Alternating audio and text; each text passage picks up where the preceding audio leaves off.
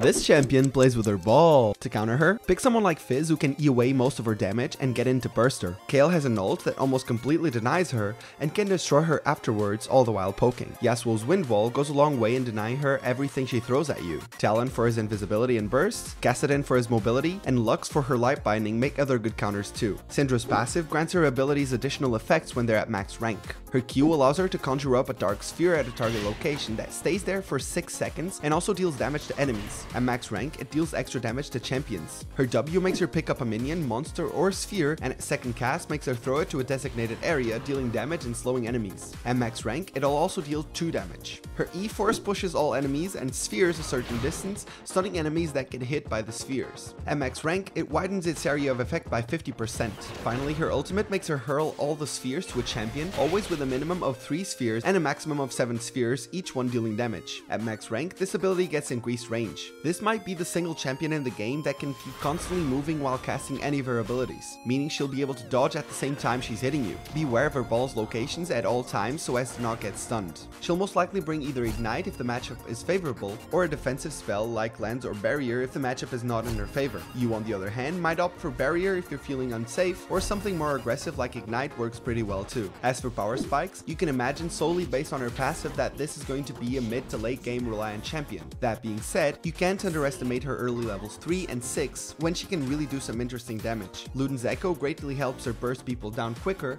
and Morellonomicon helps with her deleting the ADC. Another power spike for this single champion is the amount of balls she has on the field. If she has 1 or none, it might be a good time for you to pounce on her. Thanks for tuning in, good luck in your match, and remember, she'll be very vulnerable after using her E to push people, so use this chance. Don't fight her if you're low health and alone, and time your protective abilities or Zhonya's for when she throws that ultimate at you. Ultimately, have fun doing it.